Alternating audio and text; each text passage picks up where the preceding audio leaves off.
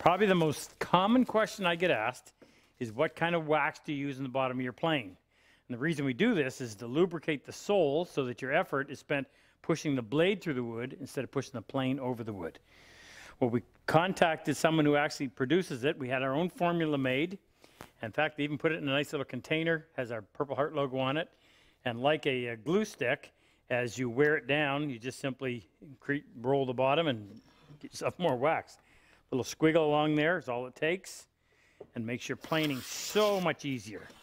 You try it, you'll see what I mean. Get one for your tool tray and one for your shop apron.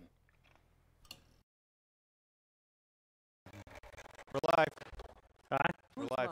We're live right now. They can hear you. Yep.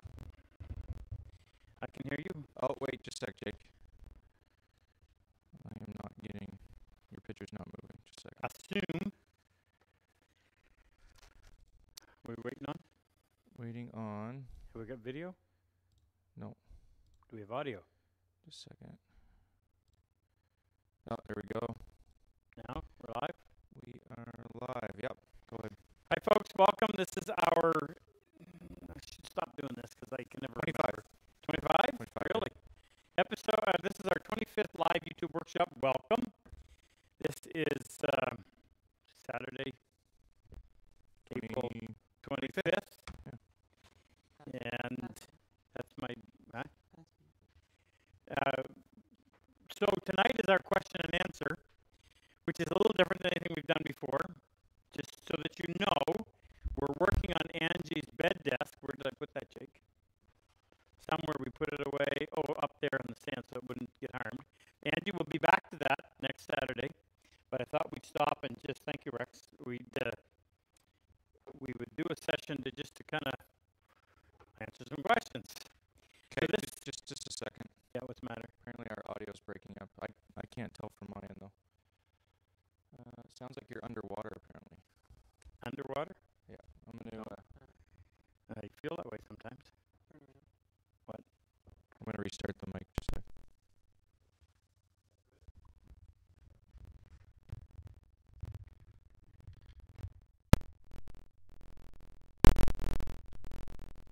It sounds fine on my end. This is weird. Who's telling me it's not? Everybody. Can we have Rex check it?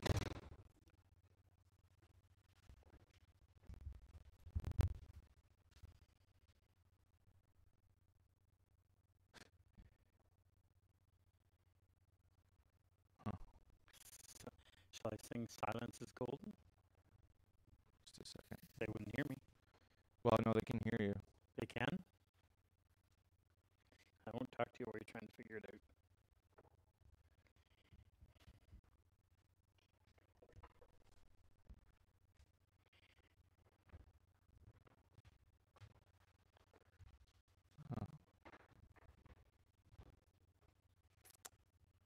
Not sure what's going on there. Just give me a second.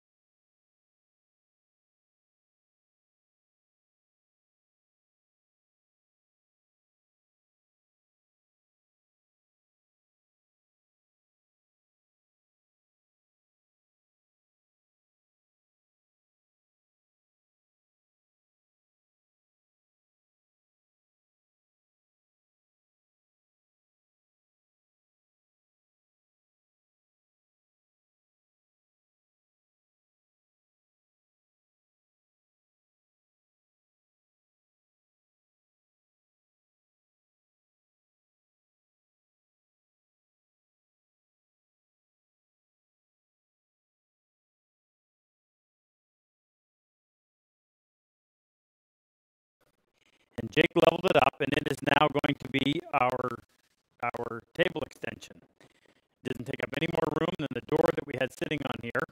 Gives us a second table saw if this one is set up and being used, fences underneath.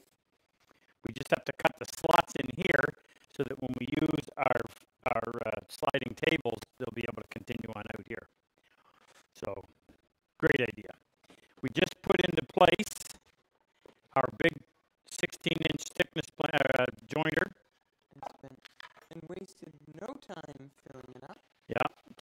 another flat surface, we discovered something, is that they've got, this is not the fence for it. There's no way they'd ever make it and leave it that big, so we're going to have to get a piece added onto it, and I know just the man for that, and he was here today. So we opened up all of this space. We moved one drill press over here on the wall. This is the one that we use just for drilling mallets. We moved another one back into that.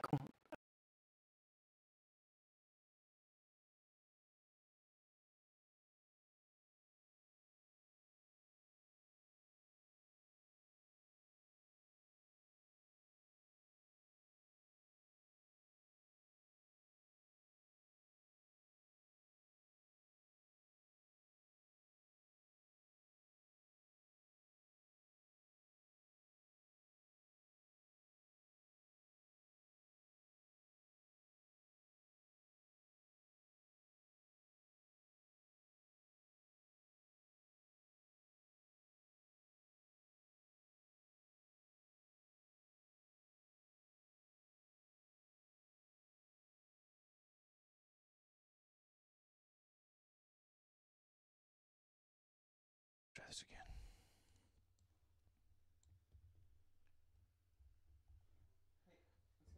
Just a second. Just a second. It's gonna. Okay, I think. Just a second.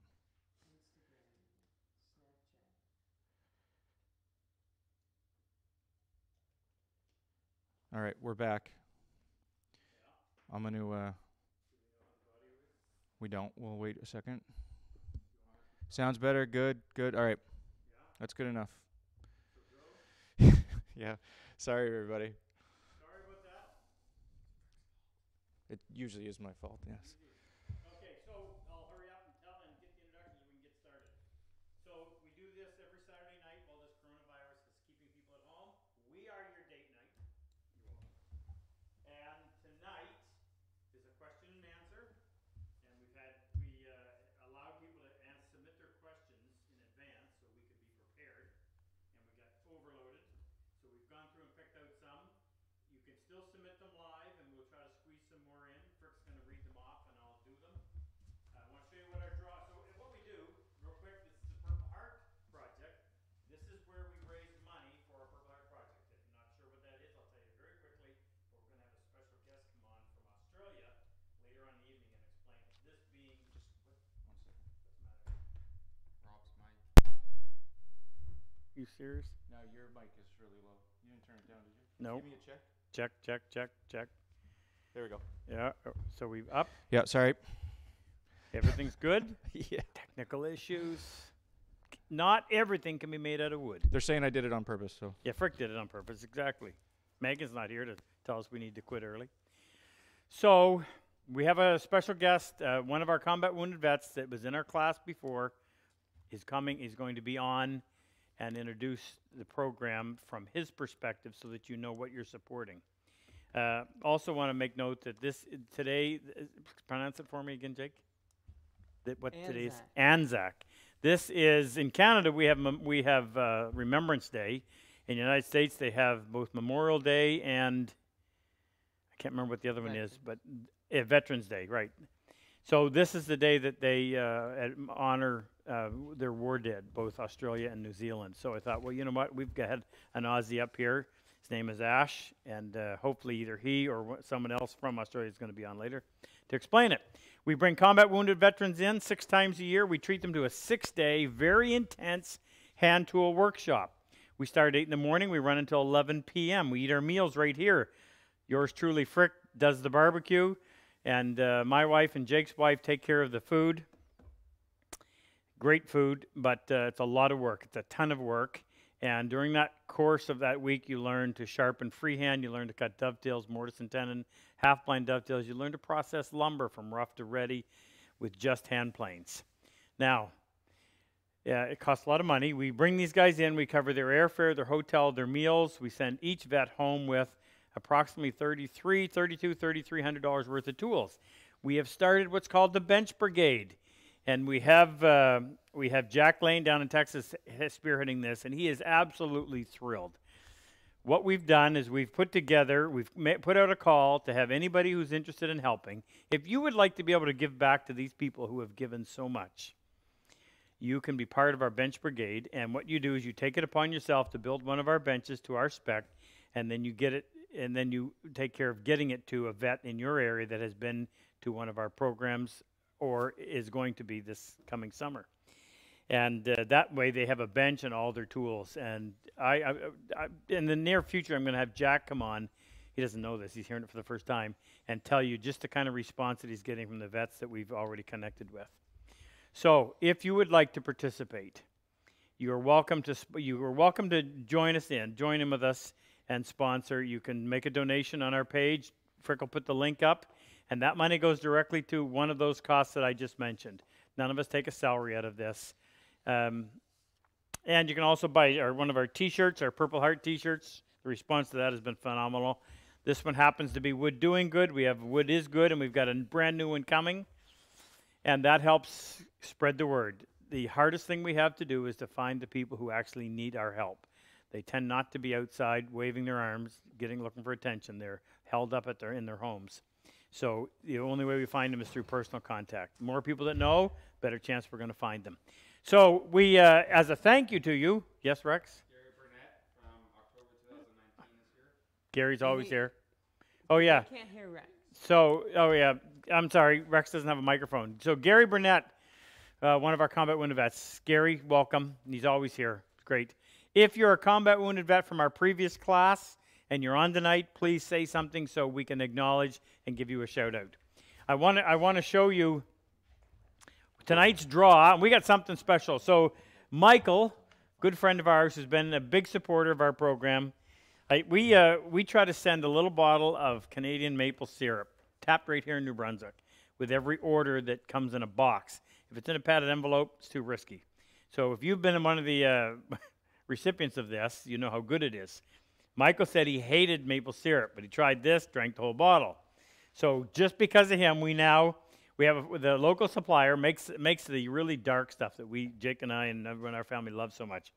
So we just got the shipment in yesterday. We now have bottles that are 250 mil and 500 mil. 100? Sorry, this is 100? Yeah, that's right. 100 mil like and 500. So tonight's draw are for these. And we're also going to give away a half-blind kit, which includes the Kerfex 10 and the IBC half-blind dovetail chisel, and check this out, a resin-impregnated, purple-infused maple mallet. Some lucky person's going to get that. Now, we made some changes in the shop. Luther's been helping us.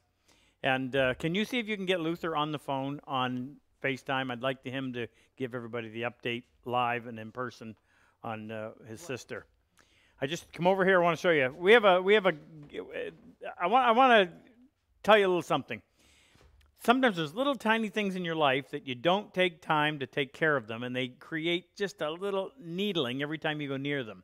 And we got a couple. Anyway, we have this guy named Wilford. He's a retired fabricator, and he's always looking for something to do. So we come in here, and we have a, what? He used to look for He used to look for things, and now he's too busy. We have a list over there, and we have all these things that he does. I want to show you what he did for us most recently. So this is our edge sander. We use this in the production of our saws. We use this in a whole lot of things. And in order to change the belt, you had to crank this small crank in order to take the tension off. And Ken and I both hated doing it because it was such a pain. So I said to Wilford, can you fix that? So look what he did. He added a handle on there. So now when you have to adjust the tension, it's a piece of cake. You don't know how much we enjoy that. The other thing was this. To close you had to lift this lid up. You had to lift this lid up in order to change your belt. And it had a screw in here, and you'd have to screw that down, and every time you would take it off, you'd drop it on the floor. Well, Wilford put a latch on there for us today, so now it's a 2-second procedure. So 2 irritants no longer exist in my life. Anything else we need to talk about? We can get right into them. Let's get started. We at some point in the middle, we'll introduce the Purple Heart Project. Well, we should tell them What? that we have that 8-inch general or 8-inch Oh, delta. yeah. Okay. Well, actually, is Luther on? Did you get him? I don't have FaceTime. You don't? I don't have an iPhone. Well, here. Take this one. Get him on and then hook it up, if you would, please. I know, because people want to know. So just a quick tour around here. We tried to do it. We didn't have our volume. So we've gotten rid of a lot of machines. We've opened up a lot of the space to try to get this to flow better. Just when we moved in here, we had to maintain our shop, continue to produce product while we were renovating this. This was a bowling alley, if you'll remember. That's why the arrow's on the floor. That's not to tell Ken how to get to his bench. And as a result, what I thought was going to take us 3 months took us almost a year. So we just got the stuff in here. We got it hooked up. And then you start using it and you realize, this really doesn't work. The layout isn't what we want. So Luther's been helping us trying to get our layout better. So we took that bandsaw. We had that big gray.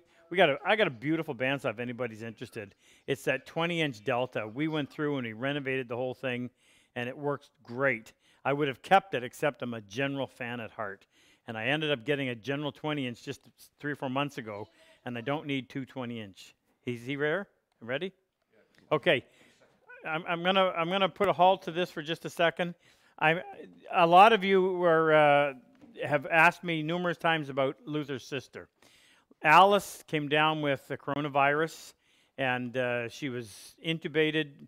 She was in bad shape. In fact, he texted me one night and said the doctor said she's crashed and they don't expect her to live the night. But there is great news, and I want to put a face to the name, and I'm going to have Luther tell you exactly what's going on and update you on Alice. Luther, you there? No, he hung up on. Okay, there we go. He's coming. Luther, turn your stream off. Okay, just a sec. You didn't have to get yourself all prettied up for this. Well, what the heck? Knock yourself out. Speak. So am I on? Yep. Well, you stole half my thunder there, but yeah. So here's the update on Alice. Like Rob told you, she came down with a cough, took her to the hospital, tested coronavirus. She has some underlying conditions, and the doctors called and told us, hey, it's chances of her surviving the night are super slim. And it went really, really fast. Well, she put her on. She did survive the night. Put her on a ventilator. They had to put her on a feeding tube. She was completely unresponsive, and she was that way for about a week. Slowly, she got more responsive. A couple of days ago, they took out the feeding tube and the ventilator, and 2 days ago, well, 3 now. This is the 3rd day. She left the ICU for rehab. I got a video of her going out down the hall and all the nurses and everybody clapping because one of the nurses told me, she's our story because she was the worst that they had that they were able to keep alive and recover. So I know a lot of people out there were praying. I really appreciate that. And you can see the power of prayer and the power of hope. So just thanks for everybody. And she continues to recover. She's not out of the woods yet, but she's in a much, much better place. Thank you. Way to go. And if she ever watches this, we're all pulling for you, Alice. Okay, where was I? All right, can I go back to ugly? Yeah, go back. Yeah.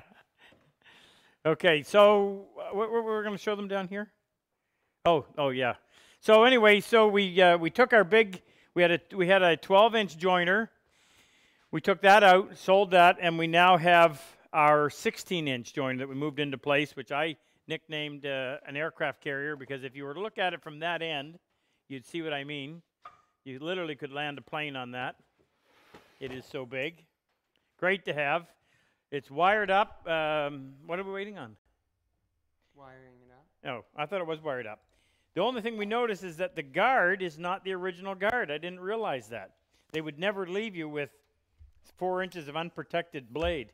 So we'll get Wilford, our magic man, to come in here and modify this. And we'll probably do a live episode one night when we actually set the knives. Can't wait to do that. Favorite thing. I think we're going to leave the straight knife on there. So you'll notice almost all of our machinery is green. It's all general, as far as the eye can see, except look at this bad boy. So this is a probably 1970s vintage Rockwell 8-inch jointer. We went in and modified it with the the original bird segmented head, which makes a jointer a beautiful thing.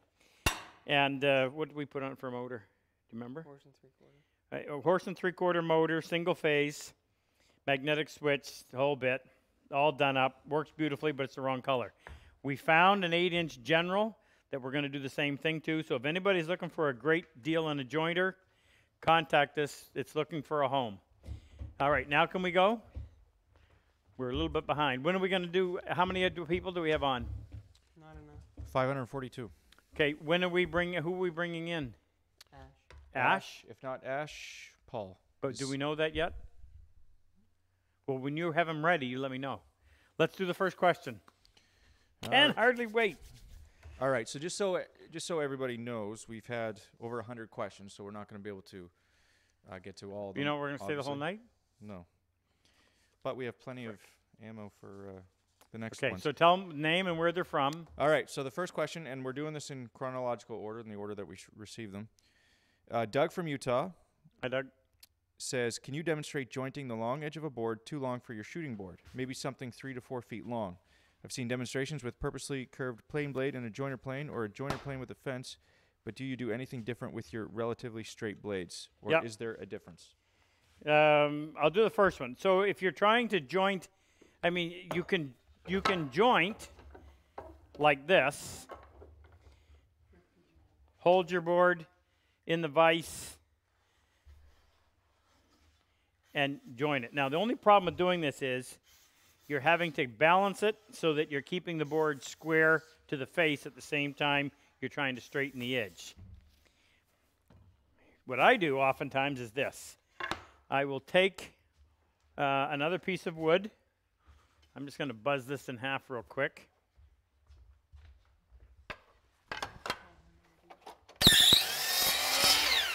So it needs to be dimensionally stable, meaning accurately milled. Get my bench dog in here. Get the spacing just right. I'm going to put this piece underneath down here. I'll put this piece up here.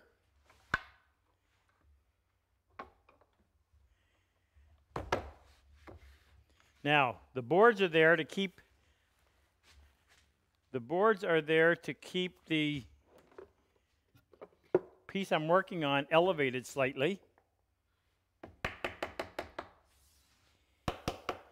And then I can use my bench as a shooting board. The plane is square. It has to be, I can't do it down on the bench because you'll end up running into this area where there is no blade. So it's elevated and I can go in, keep that piece out of the way, and I can plane that edge using the sole of the plane to keep the board straight and using the setup I have here to keep it square. That's the best way I know to accurately joint a long board, too long for your shooting board. With the other and as far as the blade edge, there are those who camber the blades. That means that when they, and David and I disagree on this, David Charlesworth, that he's a fan of cambering the blade. So if I can pull out a blade, and I'll show you, what they would do is they would take their plane blade, or he would take his plane blade, and he would put a slight radius on it. So instead of it being straight, shortest distance between 2 points, he has a slight radius. I don't do that. I much prefer the method that Ian Kirby originally taught, and that was that the blade is straight from side to side, but you simply feather with a little bit of finger pressure on your 16,000 grit stone so that you just feather off that outside corner and that outside corner. And the other day, we were filming, and it's on YouTube. So if I think it was wasn't the last one we did? where we put those two shavings, it was a perfect example. I think it was one before. I'm looking to see if they're on the floor. But we were having to plane a piece of holly. No, that's not it. And the shavings, we had to do it in 2 passes because it was too wide for 1 pass. And when you looked at the shaving, it was perfectly straight edge on one side and just feathered off to nothing on this side. And then the other piece was the exact opposite. Perfect straight edge out here, feathered off to nothing on the inside. And those two feathered off to nothings overlap each other, so when you're done, there is no demarcation. Comes out beautiful. And that takes a little bit of a knack to getting right, but it's not difficult. In fact, I'm going to demonstrate it for you. I'm using 2 stones, my 16,000 on my right and my, well, Jake's 500 on my left. Now, Jake's a fan of the Shapton lapping plate because he didn't have to pay for it. I did. And I travel with and often use the Trend. It's far less expensive, not quite as good, but adequate. That's a long story that I hate having to tell because it makes me sound like an idiot when I do. So if I was sharpening my blade in order to produce this edge I'm telling you guys about, I would come in here, referencing off of my, can you see me? Referencing off of the primary bevel, set that down on the coarse stone with either 1,000 or 500. Once you're there, with 5 fingers, distributing the pressure evenly, elevate 2 or 3 degrees, and do these little circles. Tight little circles, and you'll notice that my blade is on an angle. It's not like this. If you do it like this, you're going to be going off the blade. So I'm holding it on a bit of an angle. Tight little circles. Now somebody asked about the pressure. This is about I'm pushing down about hard enough to just start to squeeze a firm grape. If you were here, in which I do when I'm teaching, I'll have people lay their hand on there and I'll just press down my fingers in the back of their hand so that they can get a good feel for how hard I push. So 10 seconds of this. Count out 10 seconds if you need to. Most people go way too long.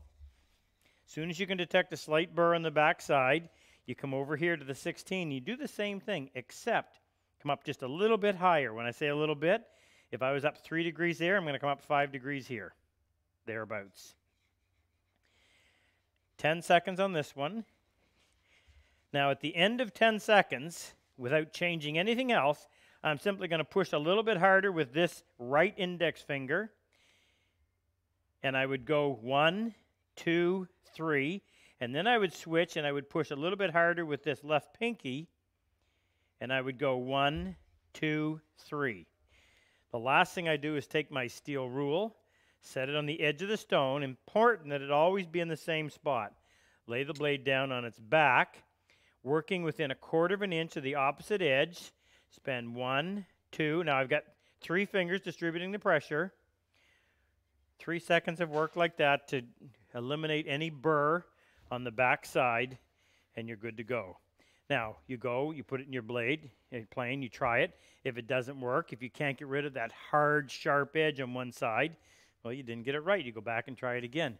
But I'm quite impressed and amazed at how, excuse me, in our classes, people pick up on that quickly. Good question. Next. All right, just a second. All right, so next one comes from Delaver Singh from Waterloo, Ontario, Canadian. I saw a brief clip of David Charlesworth talking about fitting drawers such that they tighten 2/3 of the way out to provide a warning that the drawer is almost at its end. Do you have any thoughts on this? And have you ever tried something like that? No, I've heard about it. So again, David and I are good friends, but we tend to be at odds at a lot of things. But you know what? We can disagree and still like each other. What a novel idea. Take that to heart if it applies. I like Alan Peters' method.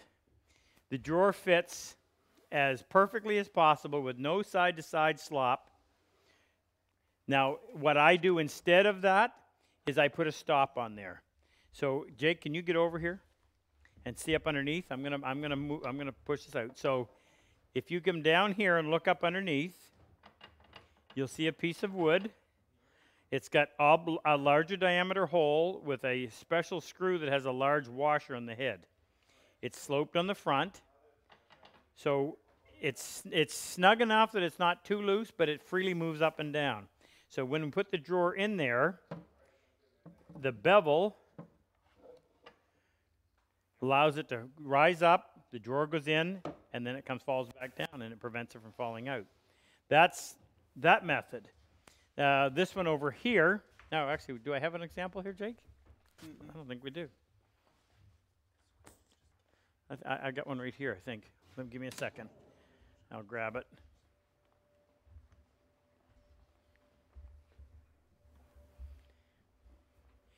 Actually, you know what? I can't. It's too big to carry in here. But my other method that I'm going to do here is to have a, can you see? I'm going to cut a round hole right here, probably 3/4 of an inch in diameter, through the divider. I'm going to take a piece of 3/4 inch dowel. It doesn't have to be very long. And I'm going to put a washer on the top of it. So the washer is going to be there for two reasons. Number one, it's going to provide a little bit of weight to keep this thing from riding up. Number two, it's going to keep it from falling out. So I've got a piece of, I think I have a piece of 3/4 inch. Yes, I do. So if you can imagine a hole right here with a piece of dowel floating freely, a washer on the top to give it some weight, not a bent washer like that. So when you open your drawer, the washer hits the back and prevents it from coming all the way out. In order to get it out, you just have to go in there with your finger, lift it up, pull your drawer out, and away you go. Bob's your uncle. Or in Rick's case, it's his father. All right. Did we satisfy that one? Yeah. There was a quick question from the chat in here about the last one. If you push too hard when you're playing, can you ruin the... What? Oh, yeah. That was a question. When you push too hard. Yeah. So that's why I threw that part in. I'm switching topics, but only to explain the point. When I teach dovetails, which we do a lot, the number one cause of problems with accuracy at first is they squeeze the life out of that handle. Now, I know it's beautiful and you want to hold it tight, but forbear. Nice, light touch. What's really going on is this. You need to have a lot of control up in through here in these muscles so that you can push that saw forward on a nice straight line. Until you develop that discipline up in here, folks subconsciously, I think, compensate by squeezing the life out of this thing out here. And it doesn't allow the saw to do what it'll do. The saw will cut laser straight. With all you got to do is just push it. If you're squeezing it so tight, it's constantly trying to self-correct, and you get somewhat of a wiggly, less than straight line. All right. What's that got to do with this? Well, same thing. You have to develop some muscle training, not strength, but control up in through your arms so that you can go do there. You can lean over that stone. You can move just pivoting from the shoulder. Jake, up here. Pivoting from the shoulder, okay, so that you can maintain those angles. Well, what you lack up in here when you first start, you overcompensate by squeezing the life out of that. So you have to want a nice, relaxed grip.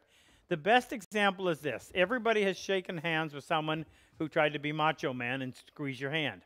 Everybody's also shaken hands with the fish. You want a nice, the type of handshake that you would offer if you were if you're a male and you're being introduced to a female. You're not going to squeeze her hand. You're just going to give a nice, comfortable shake. Think about that when you're holding that blade. You want blood to be able to make it into your fingers. You also want to be able to feel what's going on. You'll actually learn to feel through your fingers, but you can't do that if you're squeezing so tight that there's no blood making it there. And can you ruin your stone? Because that's what they're afraid of, is that you're squeezing so tight, you go to push down in the corner and you dig into your stone. Well, no, you're not going to ruin it. And if I did dig my stone in, and the higher grits tend to be softer, don't worry about getting rid of it. You can just avoid that area if it's that bad and let it naturally wear away as you continue to use the rest of the stone and constantly flattening in between. It'll eventually go away. So don't worry about it, but just remember, relax, relax, relax, nice comfortable grip. I spend my whole morning that first day when we're teaching dovetails. Relax, relax, relax. You're looking at all these white knuckles. By lunchtime, everybody's got red knuckles and things start to work. It's magical. Next. All right, David Brown from Fort Worth, Texas. Hey, David. Oh, and the last guy from Ontario, I couldn't pronounce his name after what you said. That's why I didn't say. Yeah, I don't know if I got it right either. So David wants to know if a higher angle grind on a plain blade produces a cleaner cut in figured wood while adding a bit more resistance. Would grinding a higher angle on a micro bevel on a powered planer / joiner produce a nicer finish on figured wood to help prevent tear out? I know the benefits of sharp blades and also carbide cutter heads. Just curious to hear your thoughts. Yeah, that is an interesting question. If you look at this, I thought that was why these chiclets do a better job, and I was mistaken. I thought when I figured out the geometry in this that it was actually attacking the wood at a higher angle. But when I actually figured it out and did some, you don't want me doing math. When I actually figured it out, it was the same angle. So I don't know. It would only stand to reason that it would, but it is a hard push. And people say a little harder. No, it's not a little harder. It's a lot harder. When you're planing with this and the high angle blade is in there, it is a much harder push. Would you say double or maybe triple? Well, in my personal experience, it's about 2.3 times. Can they hear Jake? Yeah, they can. Because he's lying anyway, but they did hear him? Okay. Now, you should point out, you leave the high angle blade in your number 6. Well, I have lots of planes. Well, I know, but Yeah, because the it's got some extra weight. But it is a much harder push. Someone asked me the other day, why not just use it all the time? It works so much better. Because what you have to expend in order to get that benefit is not worth it to have it there if you don't need it. It is a much harder push. So if you want to try it on your plane blades, I'd love to hear what happens. Now, hold on a second. Rex has got it. Annika would like to know, how often do you get a splinter? Your daughter Annika would like to know. Really? Can we move on to the next? Are you going to donate tonight, Annika? I'll tell you. How often are you going to donate, Annika, to the Purple Heart Project? And if you do tonight, I'll call you and personally answer that question. Next. All right. Next one comes from Fred from all the way in Devon, England. Fred? Oh, sorry. No. Devon. It's Adam from Devon, UK. Do you have a good hand tool method for cutting a stopped groove? For example, the groove for the bottom panel in a small through dovetail corner box, other than routing the groove, plugging the ends of a fully plowed groove, and using half-blind dovetails instead. Yeah, that is a tough one, and I actually, when reading through the questions, that was asked multiple times. So I thought, well, you know what, we really need to address that. So let's try it, because I had an idea. I'll tell you some of the things that I have done in the past that didn't necessarily work out extremely well. I've got a piece of pine here, and I'm going to trim that edge, because lo and behold, there's grooves in there that we were using when we were testing our drawer bottom planes.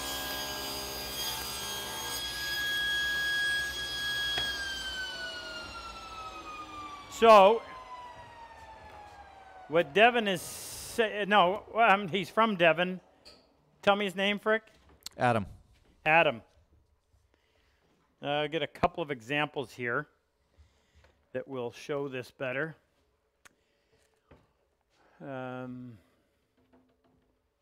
Jake. Yeah, I do. I got one right here.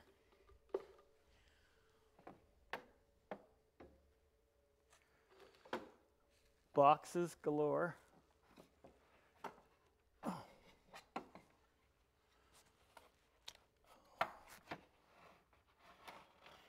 What is in here? Oh, it's full of money. It weighs a ton. That's where I left it. Yeah. What? Okay, so here's an example. We had to. This was done by hand. So we had to cut in order to put this bottom in. We had to cut a groove. So, being a half blind, we were able to arrange it so that the groove. It's a bad dovetail. The groove on this piece was sitting in between this half pin and this half pin. So you just plowed right on through, no problem. And because it's a half blind, that groove, when we were doing the tailboard, we were able to plow right through because you can't see the end of it, so it wasn't an issue. However, in this one, again, we were able to do it on the pin board because we've just simply placed it between the pins. But how do you prevent it from coming out through here on the tailboard? And that was tough. I'll show you what I did. I won't recommend it. So I went in like this. I set my marking gauge. Now when I've got my marking gauge set like this, the cutter, let's put a mark on here on where we need to stop. Twisted piece of wood. So let's say we need to stop here. So I made my groove nice and deep as we could get it, and you'll see why. Now if you wanted to, you could switch. I'm always looking for selling opportunities, but interpret it as this: problem solving for you. We offer multiple different cutters. You see how much larger diameter that one is? So in this case, I could come in, switch cutters. Excuse me just one second. Guys, do you want to be introduced, or are you going to be? Okay. Yep, very. So I can come in with this much larger diameter cutter, and I can get that groove really deep. What I'm doing is I'm establishing a nice, clean wall on one side of the groove. Now, this was the hard part. In order to get the other side of the groove, I had to come in here.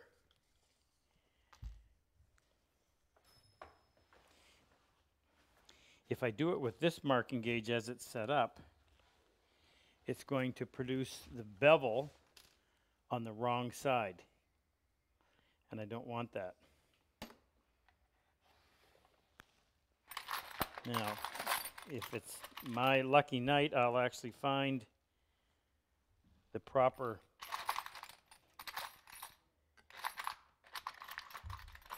Allen key to change this. There it is.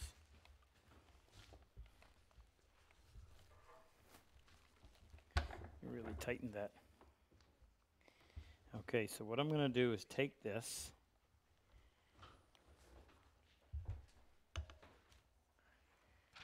turn it around,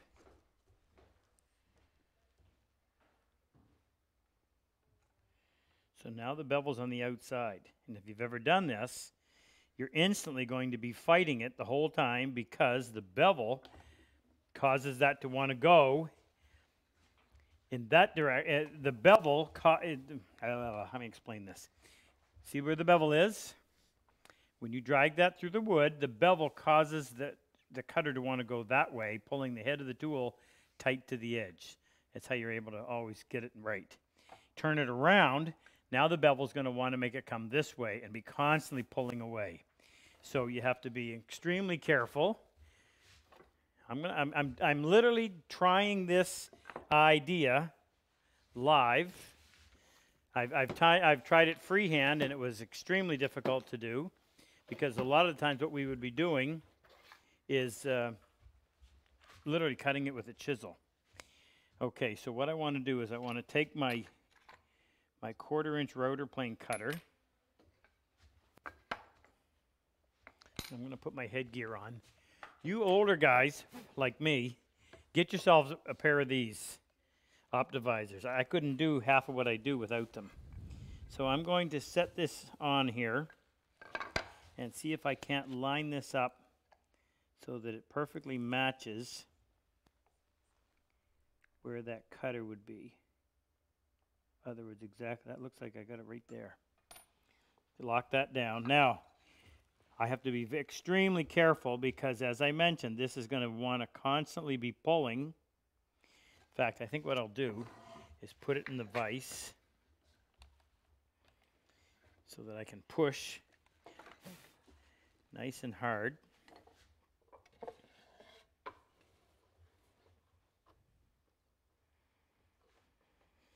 I haven't heard any other vets' names. Rex is making a list for me, and then we're going to kind of read a few at a time instead of just shouting them out randomly. All right, I'm pushing really hard against this to keep that thing from doing as I told you.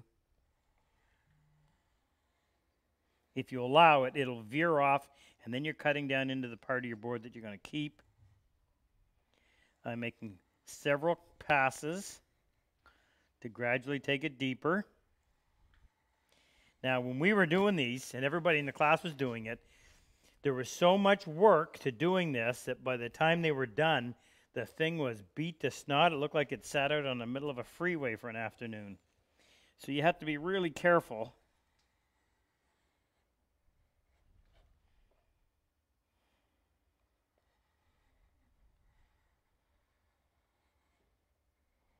So far, so good. I'm going to try turning this one around and see if I can get as good a results. It's just going to make that even deeper and give me a nice clean cut ball. But then we got to clean out the material in between.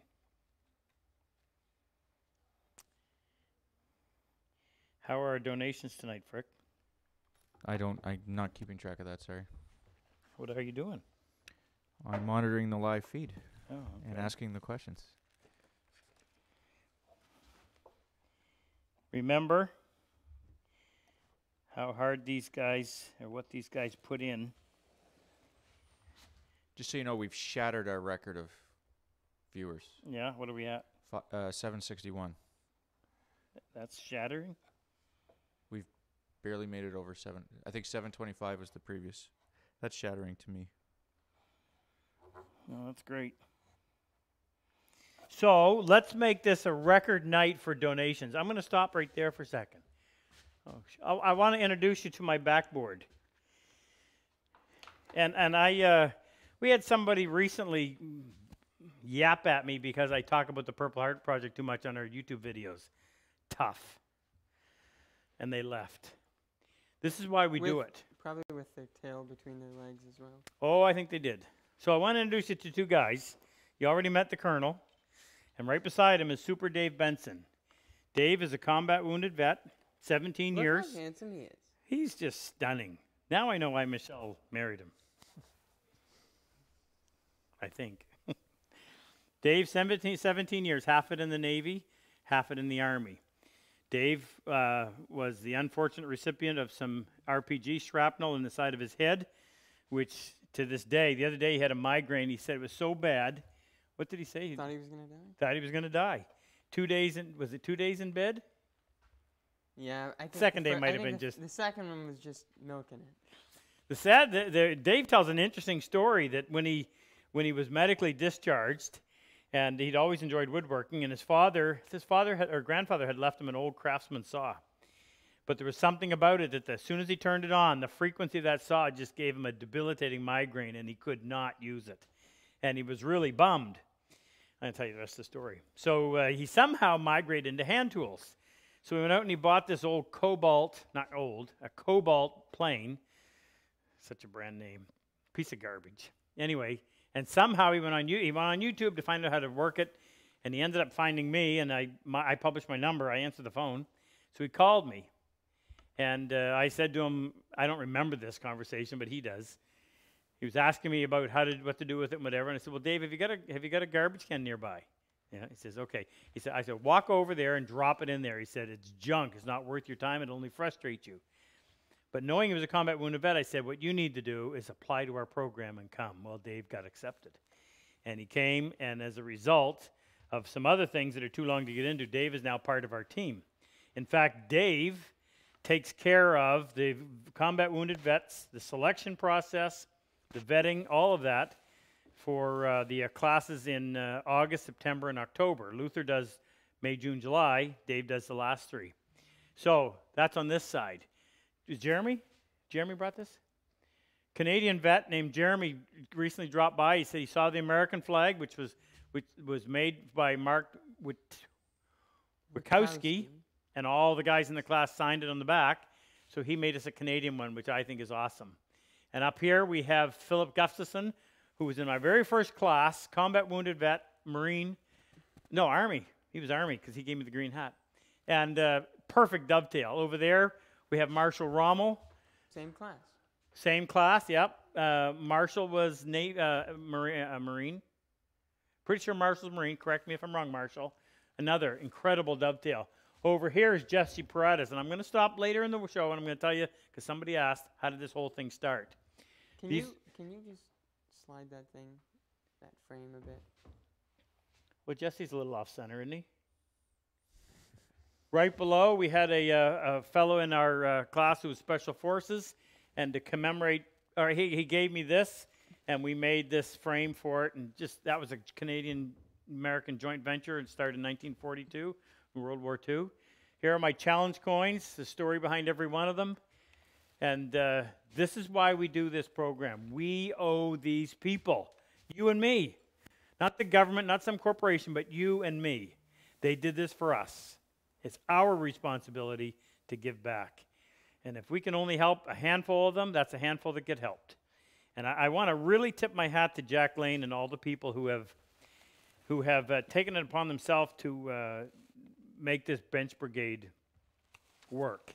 It is, I can't believe, I suspected it, but my suspicions have come true. How many of these guys have gone home, left our program, and haven't touched woodworking since? Because they have nowhere to do it. They don't have a bench. You've got to have a bench. And it's a daunting task to build a bench. And we called them up. These are guys from the past, and they were thrilled. And when Jack tells the story, he says, Robbie says, every time I talk to one of these guys, I know why I'm doing this. And it's awesome. Absolutely awesome. Be a part of it, and it'll bless your life. Okay. So, make a donation. Be rest assured, I give you my word, that money comes in and it gets used for either their meals, their airfare, their hotel, or their tools. The only thing that we spend that money on that isn't directly related is we pay Super Dave's airfare and feed him and hotel him here, and we do the same thing with Luther and anybody else that we bring in as an assistant. But nobody's getting a wage off of this. This is what we do because we know how important it is. All right, you heard that. You're going to hear some more. All right, so now what I've got two good, what's going on out there in internet land? Any questions? I expect you just to speak up, right? If something happens. Luther's got taken care of most of them. Okay, but if somebody wants to talk about this, I need to know what's going on too. I want to hear what's being said in case I need to fill in something. Okay, so now what I got to do is I got to get rid of that material. So what I used to do, I would come in with a 1/4-inch chisel. Now you got to know where to stop. So, and this is a pain. Let me tell you, doing these stop dados by hand is a pain. And did I get that 1/4 of an inch? No, I didn't. Yeah, I'm a little too narrow. So I'm gonna do the easy one. I'll switch this back. By the way, if you don't have 2 marking gauges or 4 or 6, you're behind the 8 ball. It really pays. These things are so versatile. They act as a router plane, a marking gauge, cutting gauge,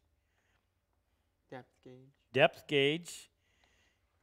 I use them if I need a strip of masking tape, a certain size. I'll go in there and I'll take my marking gauge like this. I'll set it for whatever I want, and I'll go in and just make a cut like that and go all the way around if I have to. And then you end up with that perfect size tape. So really versatile tool. So now I got to go in, I got to make this just a little bit wider. I'm going to do the easy one. Let's see if that's the right size. Take my 1/4-inch chisel. Could go even bigger.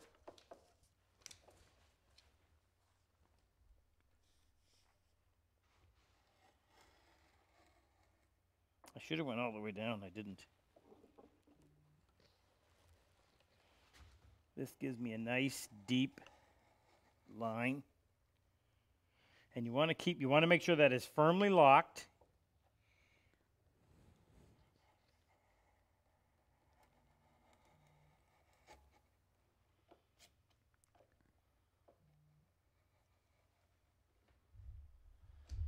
Okay. Is Charlie on tonight? Charlie Ray, have you seen him? Nope. Now, what I would have done is come in here like this and just slowly removed the bulk of that material between those cuts. And it was so easy to accidentally bump the other line. Now, what I had done too is I would go in and I would clamp a piece on there like that and use that as a guide. Either way, it was a long, arduous process. So what I thought about when I read that question earlier today is, what if we went in, put the 1/4-inch cutter in here, and then clamped a fence on here? So I'm going to try that and see. Now, Lee Nelson makes this particular, shoot, Jake, where's my driver? You see it There's around? one right there. Huh? There's one just below the bench rabbit. Just below the bench rabbit plane. This? Just below in the drawer. This? Oh. Jeez, attitude. No. Well, that'll work, but that's not the one I want. Now, I don't use this a whole lot, and I'm not referring to this tool. I'm referring to what I'm about to show you. It's the adapter for using the smaller cutters in this large router plane. But I got to get that all the way out. Then you take that, and where's my 1/4-inch cutter? Didn't I just have it? Yeah. Put that in there, like so.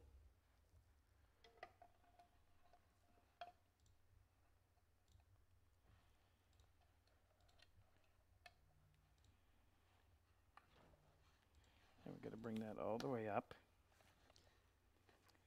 Somebody wants to know why you don't use the mortise gauge attachment to scribe the lines for the groove. Because the mortise gauge attachments I use more for the tenon. The mortise gauge attachments that I don't have here, the cutters are on the outside, so that would leave your bevel on the outside instead of the bevel on the inside. When I cut a mortise, when I actually cut the mortise, I usually only I use my marking gauge, and I just have one line instead of two like this.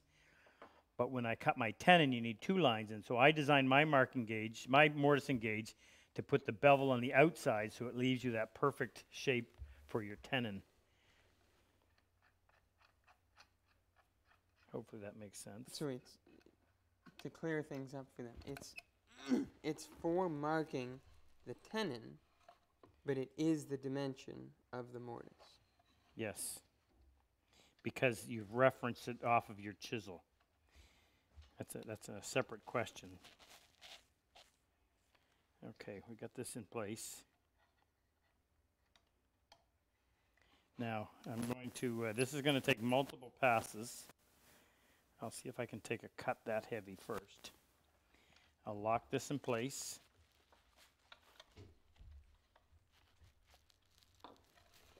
Now, in order to do this, we'd have to have a fence on there. I added this piece on, so I frequently will use this tool for cutting down the tenon. So you're holding it over here, and you're going in, and you're working away on that tenon. But if you didn't have this, you don't have as much material, because when you're doing this, that cutter is pulling the tool down like this. So you got to have a lot of reference surface here to counteract that. Trust me, I do it a lot. Now I'm going to get a couple of clamps. Now, if I'm a little bit, Do you need a fence? huh? Do you need I'm going to use that piece of poplar right there. I was looking for some smaller clamps, but I don't see them. Those small C clamps. No, I'm not using a piece of holly. As a fence? Would we use a piece of Vera wood and look Dave in the face? It would be well lubricated. So I've got that sitting right between them. We'll just make this nice and smooth.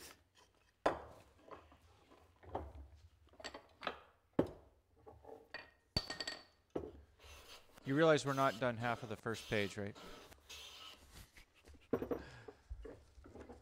This might be a great idea for once a month. Of course it's a great idea because it's mine. Oh, you know what? We probably shouldn't do this. Was it your idea, Fred? Yes, really? it was. Yes. Absolutely. You're not just saying that. No, 100%. In fairness to Frick, Are you using his best anything? idea ever was marrying my daughter. True.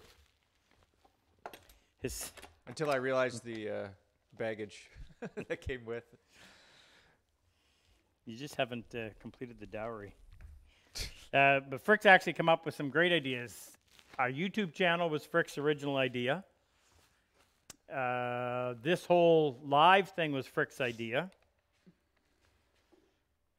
Keep going. I'm hitting a wall, Frick. Help me. Yeah. I don't know either. So I got lots of fence.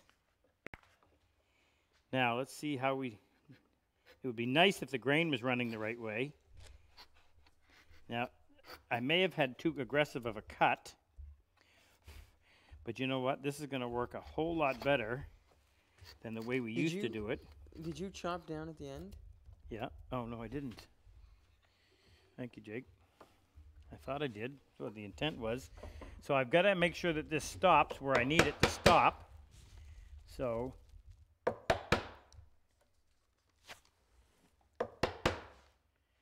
this is actually taking care of several of the questions because I saw this came up multiple times. Are you removing that right now so you can take the cut deeper? Yeah. Yeah, I want to hit that wall. I don't want to risk, because of the amount of force required to push that router plane, I don't want to risk blowing off the end of this.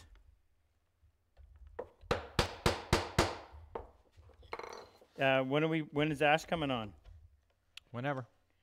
Is he standing by? Yep. After you're done this question. We're almost Okay. at 800 viewers, too, so it's a good time. Well, those are some pretty good numbers. Clean off that board. Hi. Look, nope, nope. What? Thank you. Now, I'm going to tell you something right now. It's nice to have this big piece to reference off of, but I've got this cutter just a little bit too low. I'm going to bring that up. And I use a screwdriver on this. I don't think you can get it tight enough just with thumb pressure unless you're Super Dave. And that's only because he spends most of his day twiddling his thumbs. That's not true. He feeds the chicken. He does? I thought his wife did that. We had them all marching in line the other day. And social distancing. Now, you may be thinking we're giving Super Dave a hard time, but he actually calls and asks for this.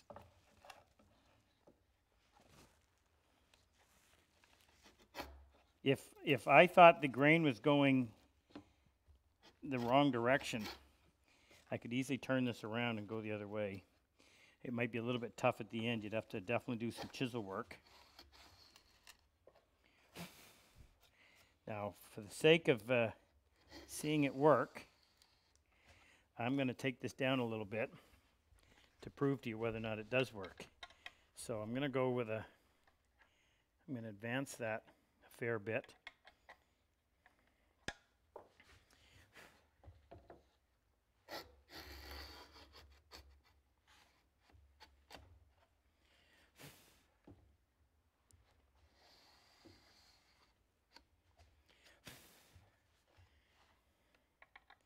I think it's important in the beginning that you make shallow cuts to get that little trough established, because once you've established the trough, then it rubs on the sides of the cutter, and it will go a long way to helping keep that cutter from drifting off one side or the other.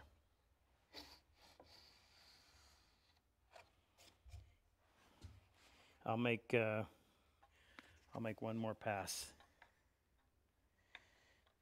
Any feedback on this technique? Anybody saying anything? Sorry, I was looking at my phone to set up ash here. I wasn't.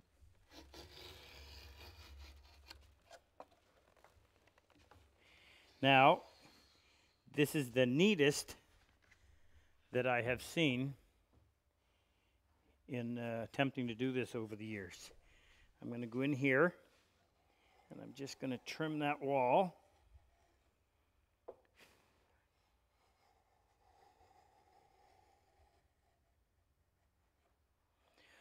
Is my brother Randy on? Rex? Haven't seen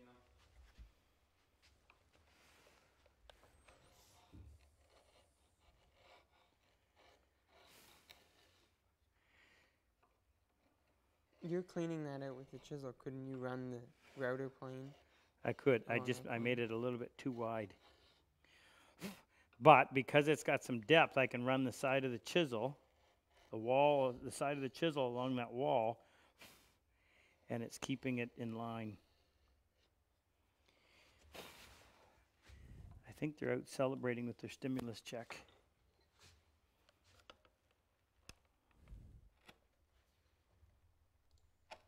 Clean up that.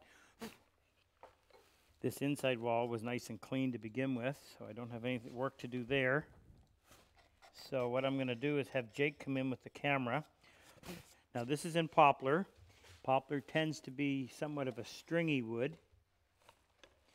But remember, this is down inside a groove, so it's not like you're going to be seeing it. You're going to put a panel in there. But I'm quite impressed with the results. Take a quick look at that.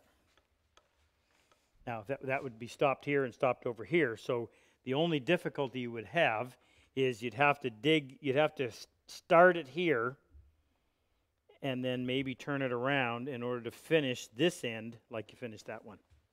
Good question, and I'm happy with the answer. Okay, Ash or Rex, what? Well, just quick. Anthony would like to know if you have a Stanley 45 or 55, and if you do you use it or just collect them? I have a 45, and no, I've never used it. Somebody else asked that question too. I think that was mostly for softwood. I can't imagine using that very easily in maple. And if I ever get some time. Could you explain what? Oh, so a Stanley 45, 55 were planes that would cut various profiles. Kind of a funky looking thing. I don't even know where mine is. I don't think it's right here within reaching distance, because I don't. Okay, ash is on. I don't know where it is. Anyway, no, I haven't, but I plan to at some point. Okay, so Ash Wilk came to our attention because of Tony, right? Tony Martin, who was there in the class with us when we the very early beginnings of Purple Heart, and Tony was helped us out in a big way.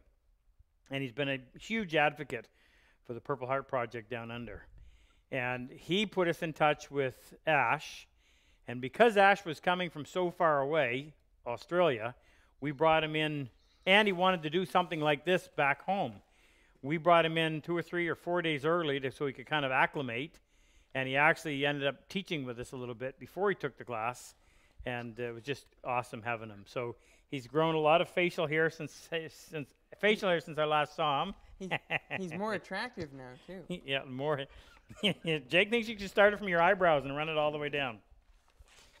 Ash, go ahead. What I want you to do is just tell them what the Purple Heart Project did for you from the perspective of a combat wounded vet. Tell them where you are and what time it is and the rest of that stuff. I'm in my backyard, just hanging out. Wait a minute. Ho, Ash. Do we need Dave to translate? Yeah, probably. Just get one of those frisbee things. Say that again. We're just checking the volume. Yeah, you'll need to get Dave one of those frisbee things, but not. It's already maxed. We need to check. Somebody tell us if you can hear him. Is Super Dave on? Can't hear Ash. Ash is pretty quiet. Any way you could speak up, Ash, or get closer to your mic? Hello. Yeah, they'll have to turn up their volume, I guess. Where are you? In terms of where's your backyard? Conjola, South Coast, New South Wales, Australia. We're one of the lucky ones that didn't burn down in New Year's Eve. So, yeah. Got evacuated, didn't you? Still in. No, actually, my family evacuated, and then I got stuck in the fire because it came through so quick. Yeah.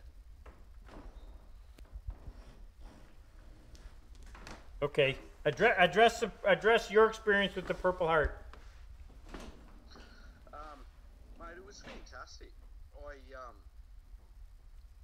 So as you alluded to before, I'm a woodworker before doing Purple Art Project, and I'd been doing a thing called Dovetails for Diggers, where I get veterans around and they make a dovetail box to put their metals in.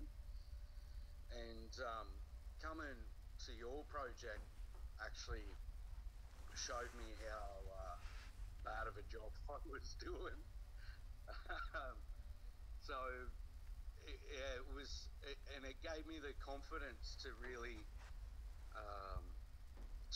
try and excel at what I'm doing here. And it was just life changing, to be honest. It was just to hang out with some guys, that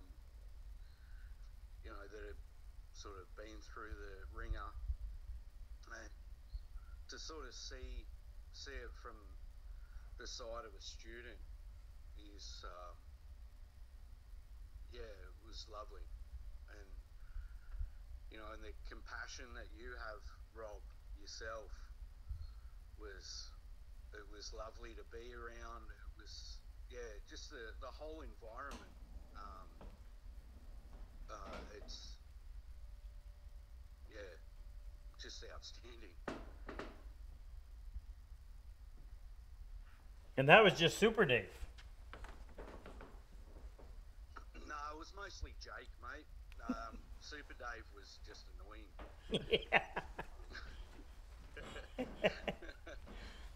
You know what? We had a blast. That was one of the more fun weeks that we've ever experienced. It was just constant laughs. It was a ton of fun.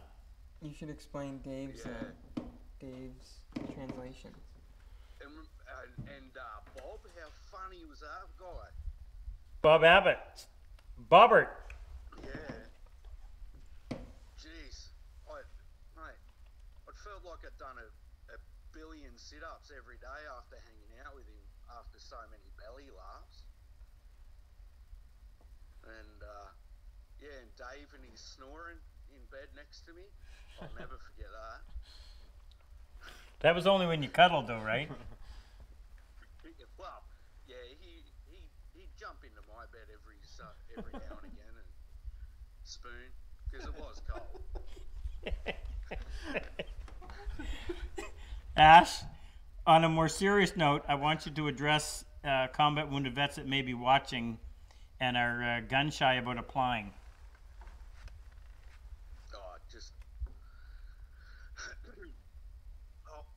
I've got to say from experience, the hardest thing is just biting the bullet. But as soon as you bite the bullet and you get on your way, you'll never look back. When I was on my way to the airport, I said to myself, you know, at least a dozen times, nah, I can't do this. Nah, can't do this. Because I'd never been, I hadn't been on a plane for years and public like that for years. And so flying all the way to Canada from here was, it was incredibly daunting. But as soon as I got on the plane and got comfortable, I knew it was going to be the best thing I'd ever done, and it really was. But it is really hard, and you know, for the guys that are a bit gun shy, you know, it will be hard to actually make yourself go, but trust me, once you get there, you'll never ever look back, not even for a second. It'll be the best thing you'll ever do. Could you educate us and just tell us a little bit about the significance of this day for Aussies? Anzac Day is our war commemoration day. So we commemorate the landing at Gallipoli. So a particular battle in World War I that was quite heavy on Australian and New Zealanders. Gallipoli is in Turkey. It was basically just a big stuff up. So we landed on the wrong beach and just got absolutely smoked. And yeah, so it started, you know, obviously purely as a commemoration day for that. But yeah, now it's our biggest day to commemorate everybody who sacrificed. So yeah, we have all the, well, when there's no virus going around, we have all our marches and all that sort of stuff. But Anzac Day this year was we just hung out in our driveway with the family and lit a candle and listened to the bugle and had a minute's silence as the sun came up in the morning, which it was really lovely in a different way. You know, it just sort of, yeah. In closing, Ash, can you just say whatever you want to say to the multiple people that donate that make it possible for us to do this? Thank you. That's all it needs. Yeah. I'd cuddle every one of you if I could. Even Dave. Oh. Yeah, Dave's had his fair share of cuddles. Ash, thank you. It's been awesome. Good to see you. Good to talk to you again. Yeah, mate, it's been ages. I know. I got to come good on that promise I made you. You ready for it? Tools? Yeah, I've got to build a new shed. Because that, yeah, I don't have a workplace anymore, but I've got to get a new shed.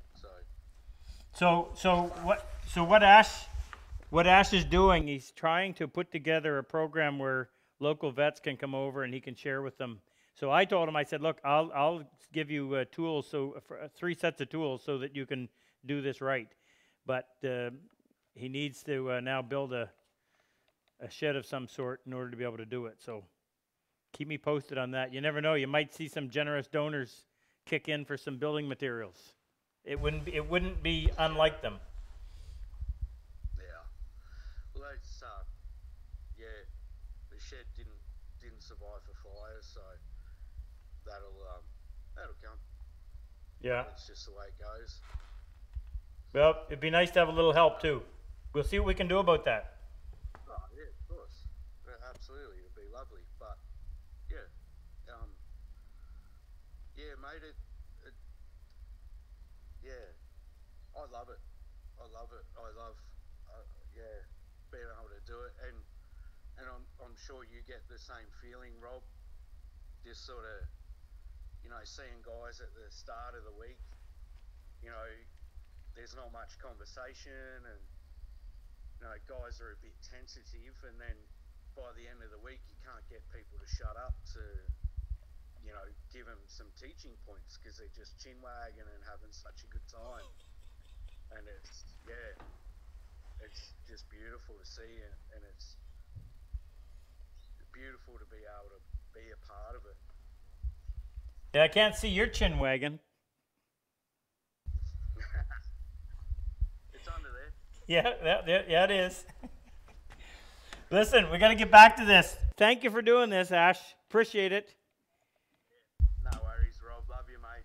Yeah, you too. Give our best to your family. Yeah, will do, buddy. All right, we'll be in touch. Thank you. Have you? I'm sure you've all experienced something like that, where you get flooded with all those memories of something.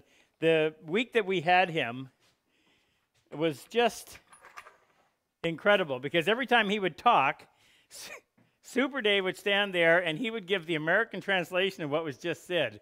Had a lot to do with dingoes and armadillos.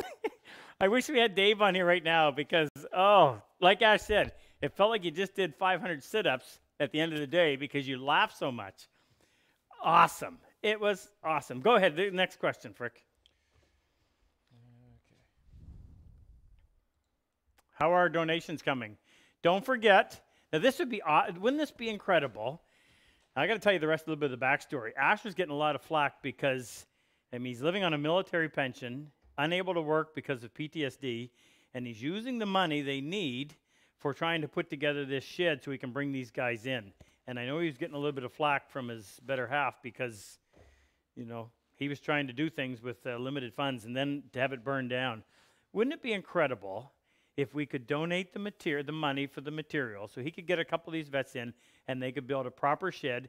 We'll take care of sending them tools. I told him I will send you enough tools for 3 guys. He's already got his that we sent him with, so you can actually have them. And because the shed was only big enough, he said maximum 3 at a time. So if you want to do something like that, earmark that specifically for helping Ash with that, and we will make sure that it'll happen. Rex? Loud? On the chat, people are saying that we should do a GoFundMe for Ash for some way that they can help. No, don't do GoFundMe. They take 8%. Read the fine print. Do it through us. Just tell us what you want, that you want it earmarked for that, and we'll make sure. That's why we started it, because 8% is a big chunk. Don't do it through YouTube. They take 32%. It's crazy. Okay, Frick. Okay. We got a long way to go here. Only a half an hour left. Can you hurry? Okay. Couple plain questions. How do you fix a crack on the side of a Stanley number 7 if it breaks off other than losing? So if it isn't cracked, you don't want to fix it. The minute you try to weld something like that, you're going to distort it. Personally, the old Stanley planes weren't built to very tight tolerances. There's no way they're going to be flat. Your ability to flatten something much beyond the length of a jack plane is pretty slim to none, if you think about it. I got to move my gnome. If you're trying to flatten a number 7 and you're applying pressure here and here, look how far away your pressure is from the end of the plane. I wouldn't even attempt it. For the amount of effort that you're going to put in to try to do that, go buy a Wood River. If you got the money, go buy a Lee Nielsen. Buy a good plane and just get to enjoy it. It's just, I have restored more than 300, possibly as many as 400 planes, and I'm telling you, even when it's done and finished, they don't work anywhere near like one of these do. They don't have the mass. And just to end this, so we took a couple of number 5.5s. We took a 5.5 Wood River and a 5.5 Stanley, and we weighed them. Jake, how much did the Wood River? How much did the Stanley weigh? 4 pounds, 12 ounces. And how much was the Wood River? 7 pounds, 2 ounces. Huge difference. Now, you think that doesn't make a difference? That mass, when you're pushing it through a piece of hardwood, is all the difference in the world. And it's just so solid in your hands.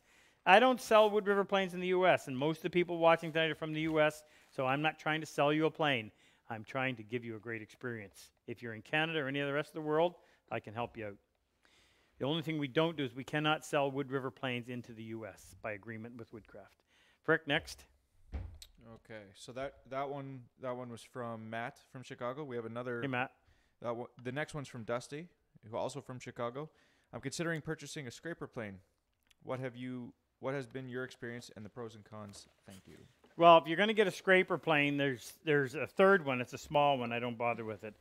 There's two. This is patterned after the Stanley number. I used to know this stuff off by heart. 85. And the nice thing about this is the blade goes all the way to both sides. So if you need to get into a vertical surface, you can do that. By the way, the handles tilt so you don't bust your knuckles. You don't have as wide a path, but that is a nice feature. This one, which is patterned after the Stanley 112, the blade doesn't go all the way, but it's a heavy plane and it's a much wider cut. I'd be hard-pressed to make, it's almost a 50-50. If I was going to do one or the other, one of the nice things about this is that you can move the blade, tilt it forward, which actually is like advancing the blade on a plane. As you tilt it forward, because the cutting edge is behind or ahead of the pivot point, it actually puts that blade down deeper for a heavier cut. So I probably would do 51%, 49%.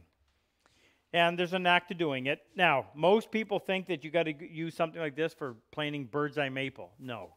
A sharp hand plane will always trump a scraper unless you move into the exotics. And then in those cases, these work extremely well. So if you're not working with exotics, I would say you need to revisit your hand plane experience.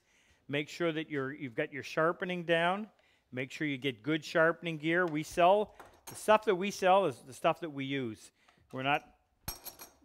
We don't promote stuff unless we actually use it ourselves. So our sharpening gear I consider to be the best. If there was something better, I'd go find it. And when I say best, I mean number one criteria for sharpening gear, and this applies to scrapers as well because you have to be sharpened likewise. My number one criteria is the end result. What kind of an edge are you going to get from it? My number two criteria, let's get the fingers right, is the speed. If it takes me a half an hour, I'm not interested. If it takes me less than a minute, I'm highly interested.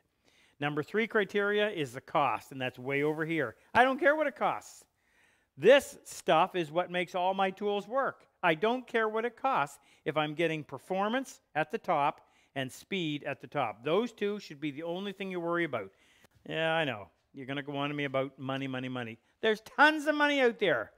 Money is a reward for service rendered. If you don't have enough money, look in the mirror and say, have I rendered enough service? And if you don't, you haven't, change it, fix it. That's my speech on money. Next. Okay, up next is from Scott McKee. He's from Cumberland, British Columbia. Hey, Scott, oh Canada. And he wants to know, I'm interested in your take on leveling an applied wooden edging to a piece of hardwood veneered plywood. The face veneers on the plywood are very thin and easy to go through when leveling the edging. Shoot, I read that one and I was gonna set up for it, and I didn't get to it. I forgot.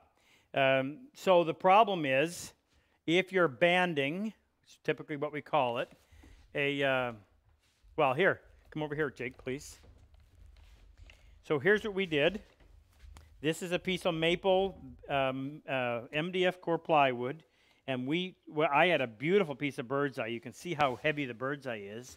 And I wanted to utilize that as much as possible. So I was able to get this piece, and this piece, and that piece, and that piece, that one, all the way down out of one piece. So when you glue that on, then you have to flush it up. The better you get, and that's really not better. I should say the more confident you get. If this is 3/4, then at the most, this is going to be 13/16 applied. And then you've got to come in, and you're always going to have to flush it up. The easiest way, and I don't do it by power, I do it by hand. The easiest way to do it is to lay your plane, and I typically will use my 5.5. Lay your plane so that you've got lots of reference surface over here.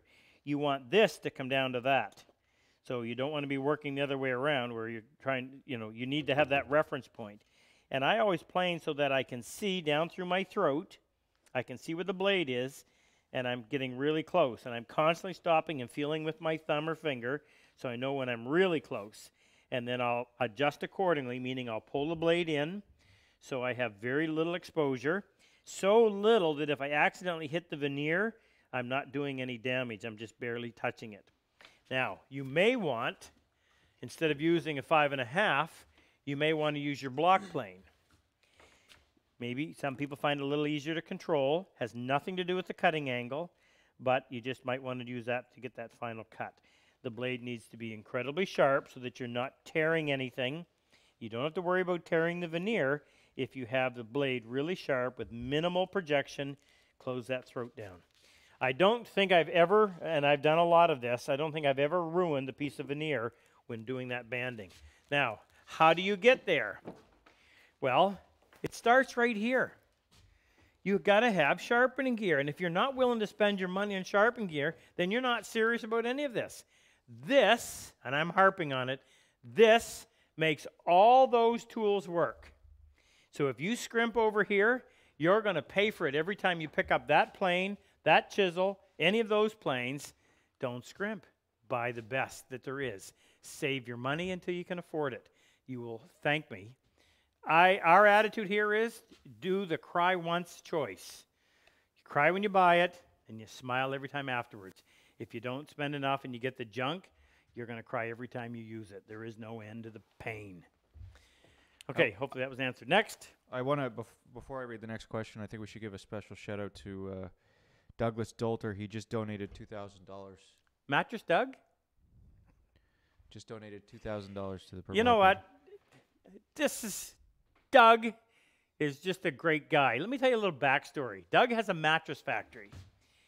And Not the mattress factory. That's an actual. oh no, Doug he manufactures mattresses, and his shop was closed down because of this coronavirus. So he turned all of his sewing machines and his staff and his supplies into making masks that he freely gives out to first responders. That's the kind of person Doug is. I'm not the least bit surprised to see him doing that. He and a friend are coming up. What class? October, coming to take our October class. I can't wait to shake his hand. Super person, and he's the type of people that we love to surround ourselves with.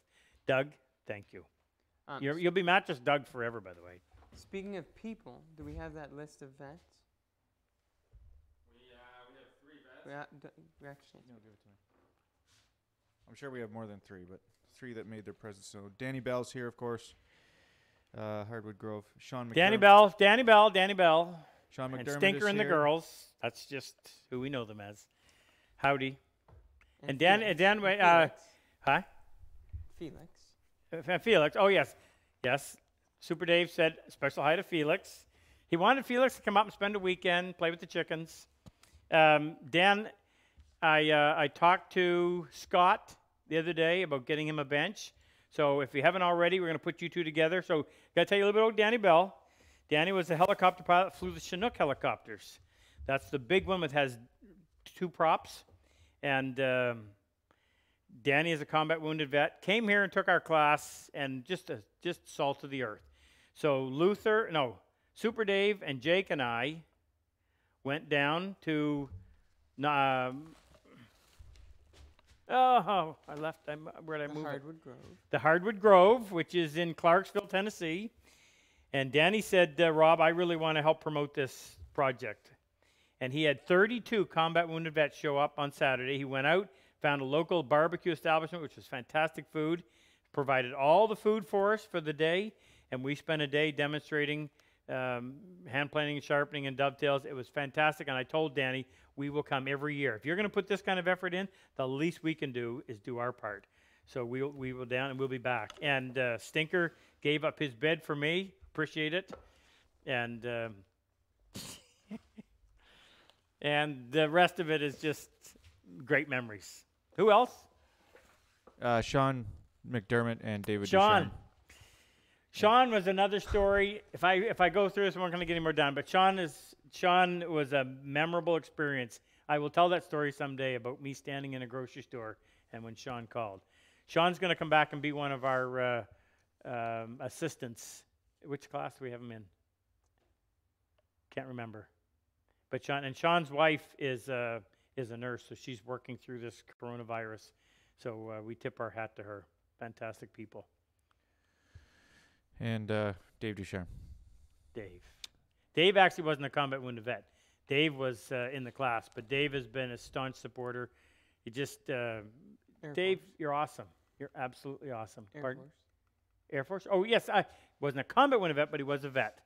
He was in the Air Force. But Dave donates every time. Much appreciated. Anyone else?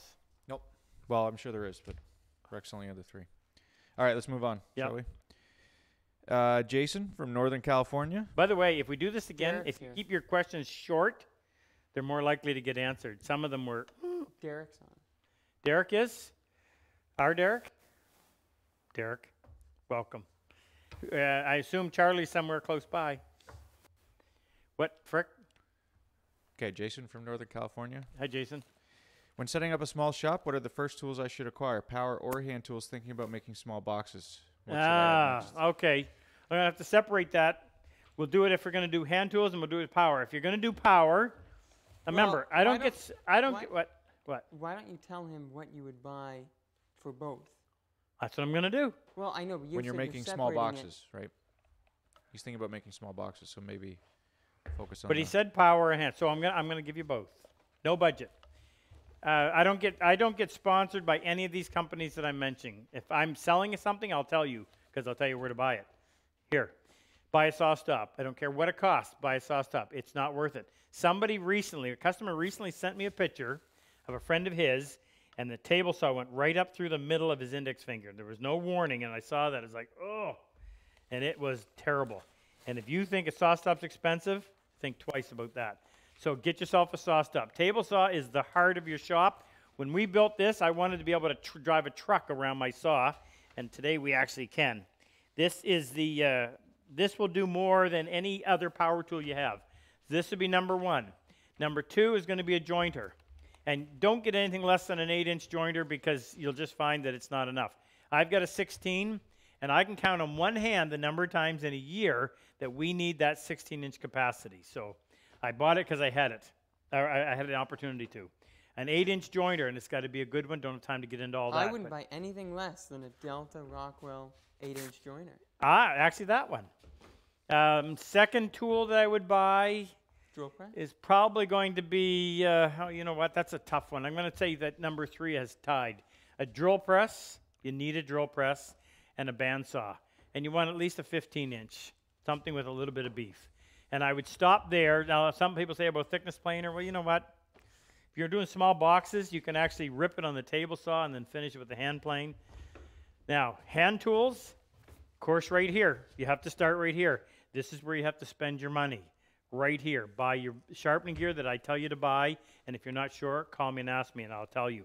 The minimalist kit is going to be a Trend diamond plate and a 16,000 grit Shapton stone, and that will give you a fantastic edge.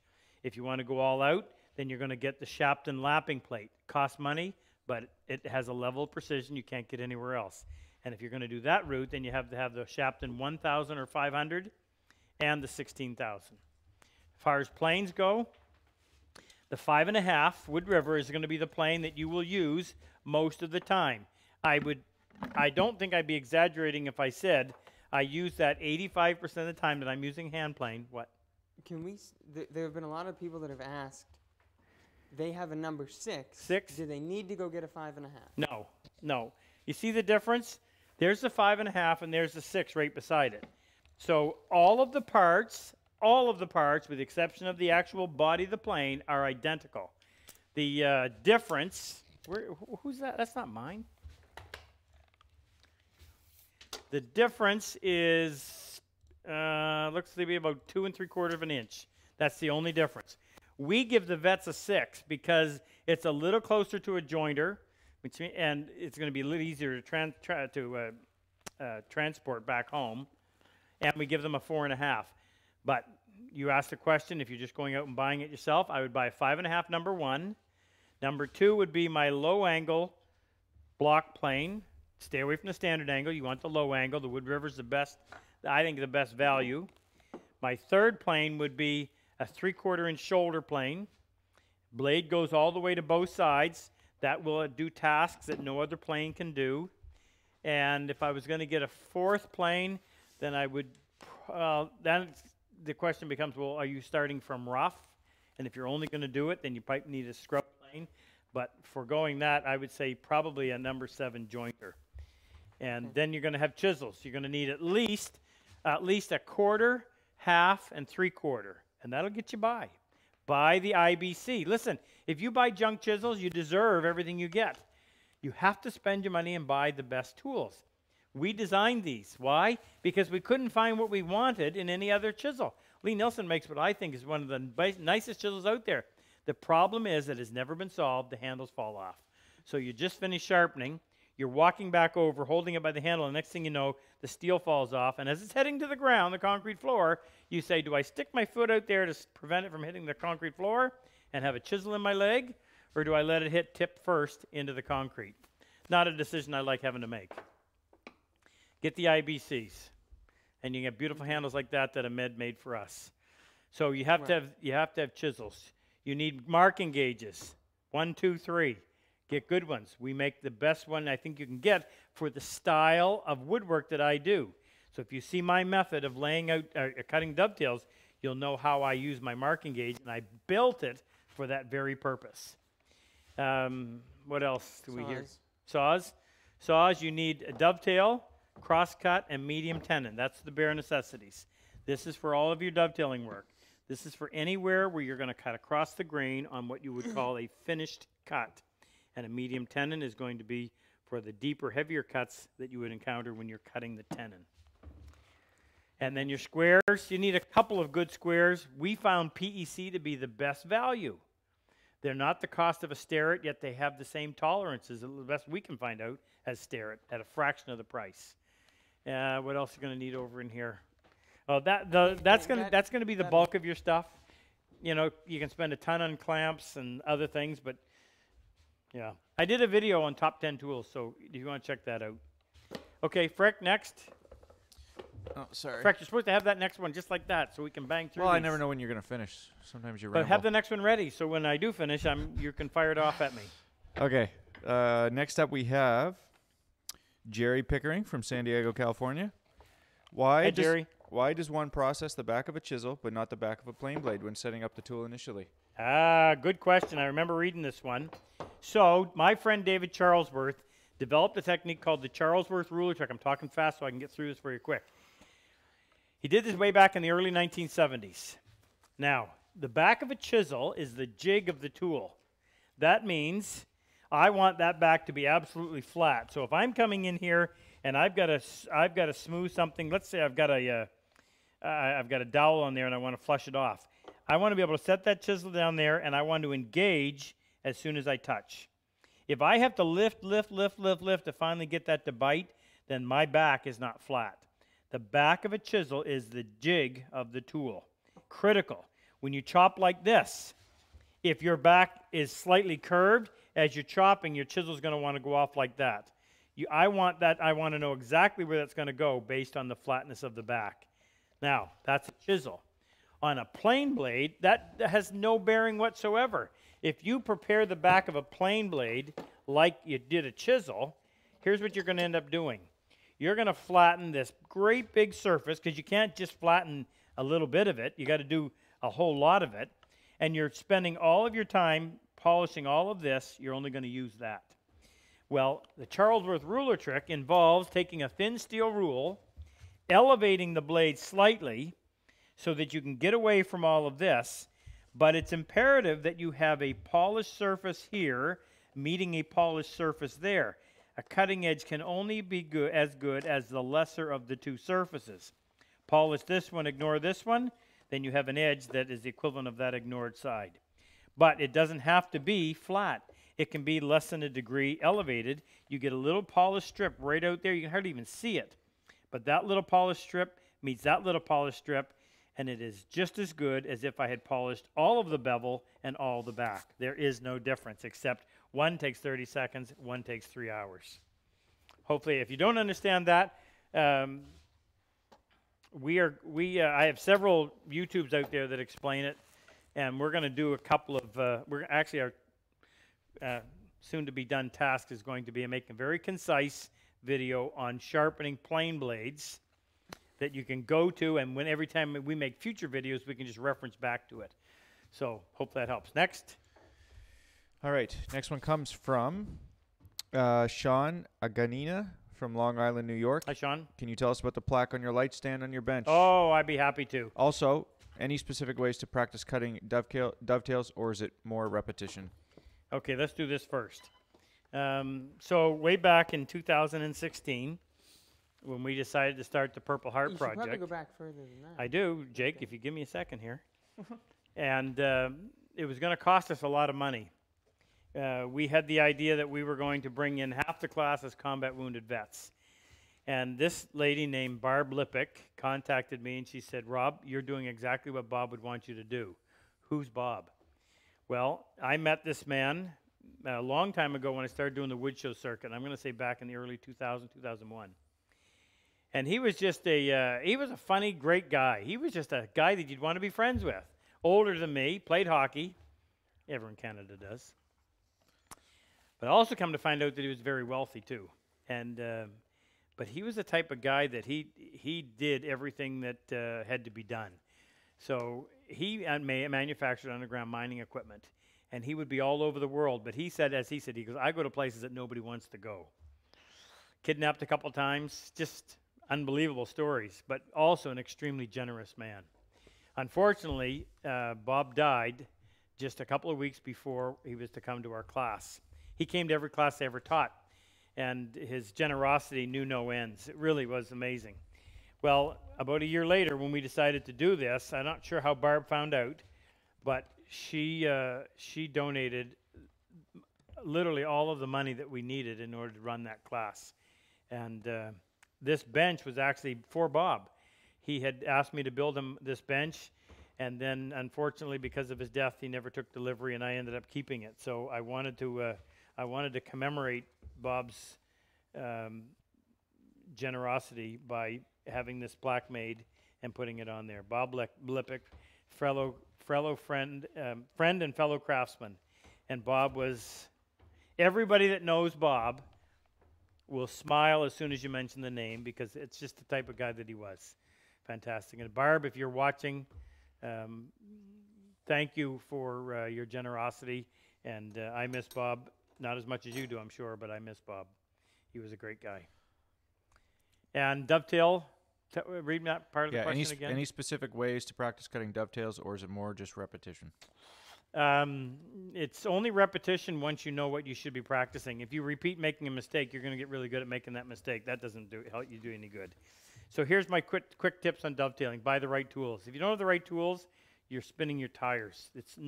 It doesn't make any sense. What is the right tool? You have to have a dovetail saw. This represents 70% of your ability to do the joint. My saw in particular? No, the dovetail saw. If it's a great saw, then you're going to have dovetails that are going to be perfect, like these. First time. Philip Gustafson, first time dovetail. Look at this, Marshall Rommel, first time. Jake can hone in on there. You're not going to find any errors. The saw is 70% of the joint. It either cuts straight and true or it doesn't. If it cuts straight and true, then you don't have to do anything to that side. If it doesn't, you got to go in and fix it with a chisel. Good luck with that. I make the best saw, period. And I don't care if you think I'm being bold for saying that. We can prove it. Buy it and try it. You'll know. Number two is, finish number one. You got to have the right tools. This is how they rate in importance. Saw is number one. Accurate marking gauge that actually works is number two. Number three would be dovetail marking knife. And if you don't know this new technique that I have, then you're really missing the boat on the best way to cut a dovetail. Number 4 would be a fret saw to more accurately and quickly remove the waste. Number 5 is going to be some decent chisels. The chiseling work is the weakest skill I see as I travel around and teach dovetails throughout the Western Hemisphere. And from there, the brand name doesn't matter as much. You want a pair of dividers. You want a dovetail marker. You need a mallet. You're going to want a steel hammer for putting them together. What am I forgetting there, Jake? Anything? Now, 70% of your dovetail are the tools you're using. 20% is the technique.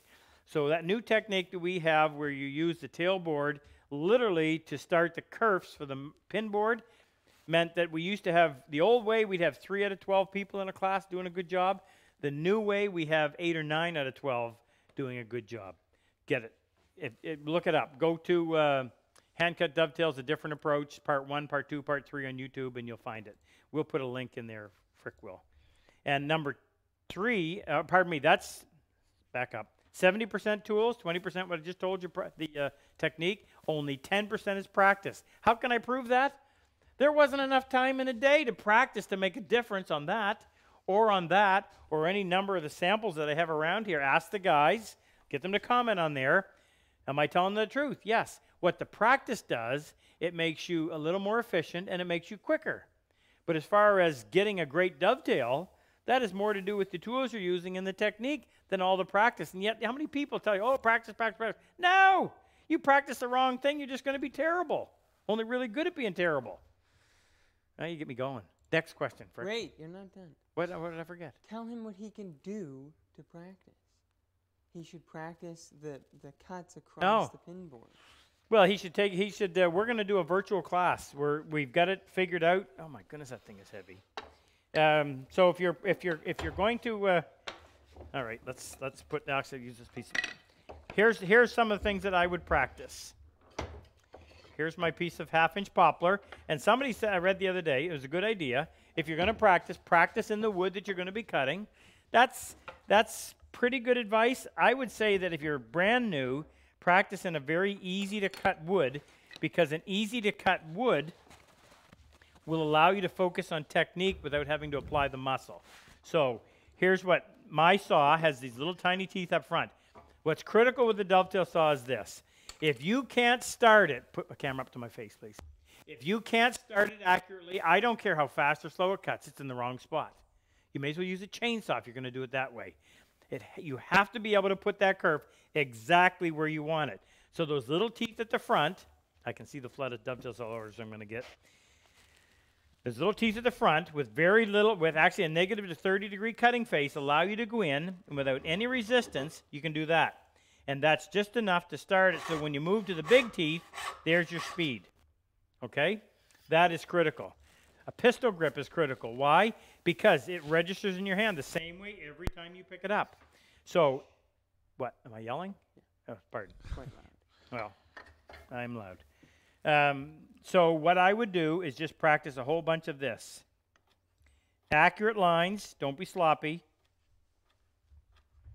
And go in there and do this. Practice cutting on this side of the line.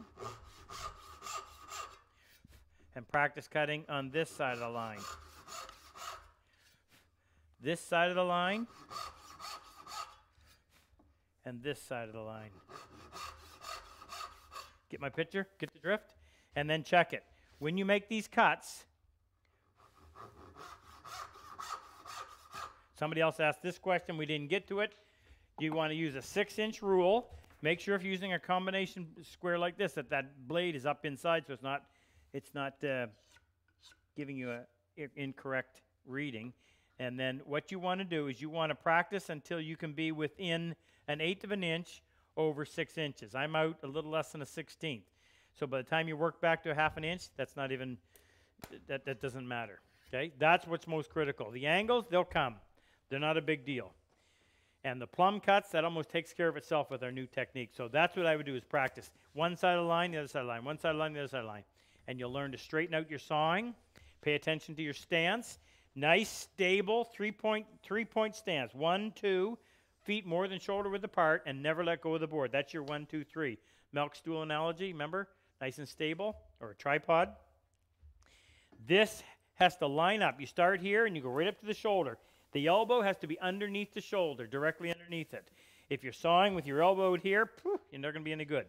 So you got to turn your body enough so that you can line that up, and then you have to pay attention that when you set your saw down, if it's not in the spot you want, you correct with your feet. You don't move your arm like this. Okay? Try to squeeze in one more, Frick. Well, this kind of goes on the same topic. It's from Dean Rampy. Hi, Dean. He's from Anchorage, Alaska. Yep. He has your dovetail saw. He I says, noticed. I am practicing my dovetails. I'm cutting down the full width of the blade. When I place a square against the work piece and the saw blade, how much of a gap at 6 inches is acceptable? Okay, so Dean, no more than an eighth. But if I was cutting a 3-tail joint, that's 6 cuts, I wouldn't want more. I wouldn't, maybe 2 that are out an eighth. No more than that. You want to work to be better than that. And if you need to, practice on a thicker piece of wood that will give you a longer line. So when I do this, I'll end with this. I create a anchor point with my opposite index finger and thumb. Get this finger out of the way. Squeeze like this, not like that. If you squeeze like that and press the saw against them, you're going to cut your finger with the set of the teeth. If you bring your fingers up like this, now the bump of the finger and thumb are above the set of the teeth. So as I press the saw laterally, and I've always got some light lateral pressure so that it won't wiggle one way or the other, then I'll move it like this into position. So now all I see on the right side of the blade is pencil mark. No wood, just pencil mark. Then I start my cut. Away I go. Use all of your blade. Don't dull the middle part of your saw prematurely. Use all of your blade. Check it, and you should be within an eighth. Now that one is about a 16th, so seems like that's all I'm going to hit tonight. You should tell them that they can only have 1, maybe 2 out an eighth I in said the that. same direction. Right. Yeah. Aim for perfection. Aim for perfection. But if you're out an eighth of an inch over 6 inches on one, it's not a big deal. But as Jake's saying, if one side is out an eighth of an inch this way and the other one's out an eighth of an inch that way, well, that's going to compound it and make it even worse. So aim for perfection. Listen, anybody can do this. If you can tie your shoes, if you got that much manual dexterity and your interest level is up here, you will get this. Get my saw. Why? Because it is designed by someone who cuts dovetails. So it works. Not to mention, 10% of our saw sales support our Purple Heart Project. Thank you very much. Now, I think we're out of time. I know we're out of time. My dinner's sitting out there. It's been there for 2 hours. But I'd love to stay on here. Let's do this again. Let's plan to do this once a month. I think this is great. I enjoy the interaction. I love being able to spew my stuff. Hopefully you're benefiting from it. I love the Purple Heart Project. It is my mission in life is to do this, and I will do it as long as I'm alive. Join me, be part of it, and as Jax has discovered, it just, when you do it, there is no other feeling outside of your immediate family. You just can't describe what it makes you feel like. And it has nothing to do with money or anything else. It's just that feeling you get when you're doing something you know is helping someone else. Now we got to do our draw. Yeah, Don't just forget to support our program. Tell everybody you know about the Purple Heart Project so that sooner or later that person that needs to hear finds out and we end up being able to bring him or her to our class. What's up, Prick? just you haven't shown the prizes since the Yeah, I beginning, did. so Oh, all right. So did they register? We didn't even mention that. we have 486. Okay. So last chance. If you want to be in on the draw, you don't have to make a donation. Just have to put your name in. We're going to give away 3 bottles of the finest New Brunswick maple syrup. Do you want to show them the nutrition facts? No. It tastes fantastic. That's all you need to know. It's dark maple syrup. I can barely part with it. And we'll have it up on our site when? Tomorrow. Tomorrow you'll be able to buy it. Don't hold back. Today you can only win it. Yes, today you can win it. Be the first. Or you buy something that's big enough to go in a box, you'll get a little taste, a little sample, and it'll drive you crazy like it did to Michael. So here's what, and then our big prize is going to be our half blind. So this is a half blind. In order to do that and do it well, you need a couple of new tools.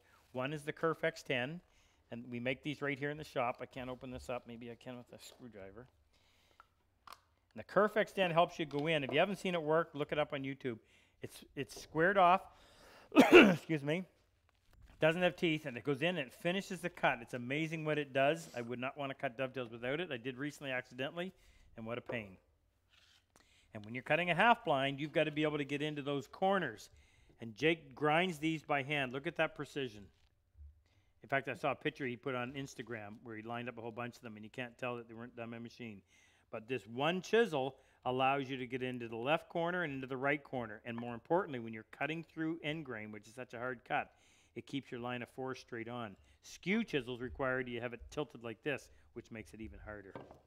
Two tools you would not want to be out if you're going to do half blinds. And Sean Mahaffey makes these for us. This is purple infused resin impregnated maple, nice and heavy and hard, and that's the actual purple of the Purple Heart, which I thought was cool. So let's do the draw. Do the maple syrup first. Want to thank Rex, my son, back here, who's been helping us tonight. We're a family affair during this coronavirus. Frick, who was responsible for all of the technical side of things. Good and bad. Who's responsible? Jake with the Nobody wants camera. to be responsible. And we've got, is Ken on tonight? Yeah, yes, yep. And Ken Anthony, who's been helping remotely. And Luther. Is Super Dave on? Did he ever make it? Oh, yeah, yeah. Super Dave Benson. The team. And I can't forget Angie. Angie, if you look on our website, is part of our team as well. She does all the packaging of the T-shirts. All right, we ready? Yep, go ahead. So maple syrup number 1 is going to Gene Dixon. Where? You don't know where? Okay. Well, I can look that up All after. right. Yeah. Gene Dixon, congratulations. Maple syrup number 2. Maple syrup number 2 is going to Josh Faust. Josh, congratulations. Maple syrup number 3. Kenneth Dove. Lance. Goes by Lance. Lance, maple syrup number 3. That was 3. That was 500, what? That was number 3, yeah. 500 millimeters of pure deliciousness. And finally, the grand prize goes to Jerry Sarkozy. Hey, Jerry. Congrats. Yes, congratulations. Hope you enjoy it. If you don't have a dovetail saw, well, you know how to fix that. All right, so next Saturday night, same time, same place, we're going to back to work on Angie's box. We're going to be working on the drawer, the side-hung drawer. Looking forward to that. We'll release a YouTube every day of the week to keep you entertained. And if you would like to try out our online workshop, go and look at a previous video. We'll put a link up where you can go in and use a special code, and your first month is free on us. And just so everybody knows, with the help of Luther, we're trying to take our YouTube channel to the next level. So we need everybody to, of course, like the video, subscribe, hit the bell, the notification bell, so you're notified when we go live and when we release a new video. And we're looking into some things. We haven't done it yet, but we're looking to really amp up our YouTube channel. So thank you, and I everybody. appreciate your feedback, too. And thanks for all the donations. It's been great. We've paid for a vet, so and then some.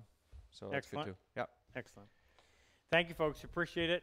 Please remember, see us next Saturday night. Tell any combat wounded vet, tell everyone you know, the Purple Heart Project and how good wood can be in helping these people. We'll talk more about it every time we do this. Have a good night.